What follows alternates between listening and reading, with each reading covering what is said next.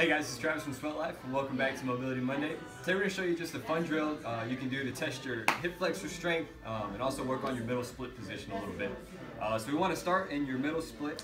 We want to walk our legs out as far as we can go and then back off like 5 or 10 degrees. And then we're going to take a yoga block or some kind of object and put it right outside of one of our legs. From that, I want you to get as tall as you can, and you can anchor yourself into the floor or go hands off. You can also hold another object to create lots of tension if you'd like. Today I'm going to anchor myself in. Getting nice and tall, we're just simply going to lift this leg, try to hover over the yoga block and set back down gently. And then we will lift from there, hover over and set down again.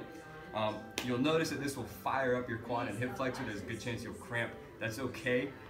If you can't do it, just back off a little bit. If it's too easy, extend it out or make the yoga block a little higher.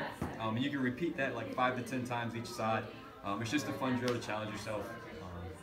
Again, this is Travis from Sweat Life. Thanks for watching.